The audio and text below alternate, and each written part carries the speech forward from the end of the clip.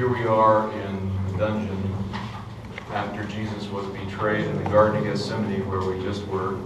He was brought to Caiaphas, whose home we were just in a moment ago, and he was beaten.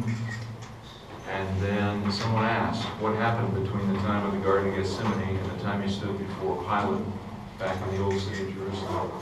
He was taken to the dungeon like just a common prisoner and lowered through this hole right here. Lowered on ropes like you saw in that mosaic as you were coming in today. He would have been dropped down here on the ropes to spend the night, the rest of the night, which for him would have been several hours right here in this dungeon. It's a part of the story that we sometimes fail to understand.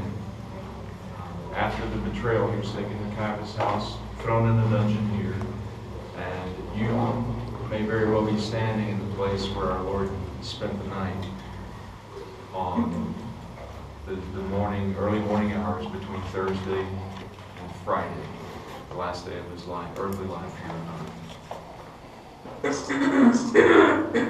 Right here.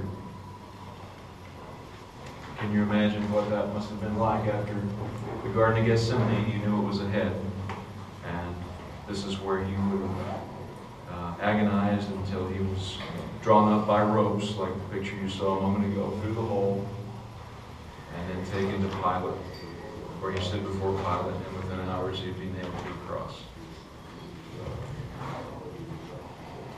Let's sing together hymn number 17. We sing this sometimes back home on Good Friday. But as you stand here in the dungeon where Christ was kept, think about these words.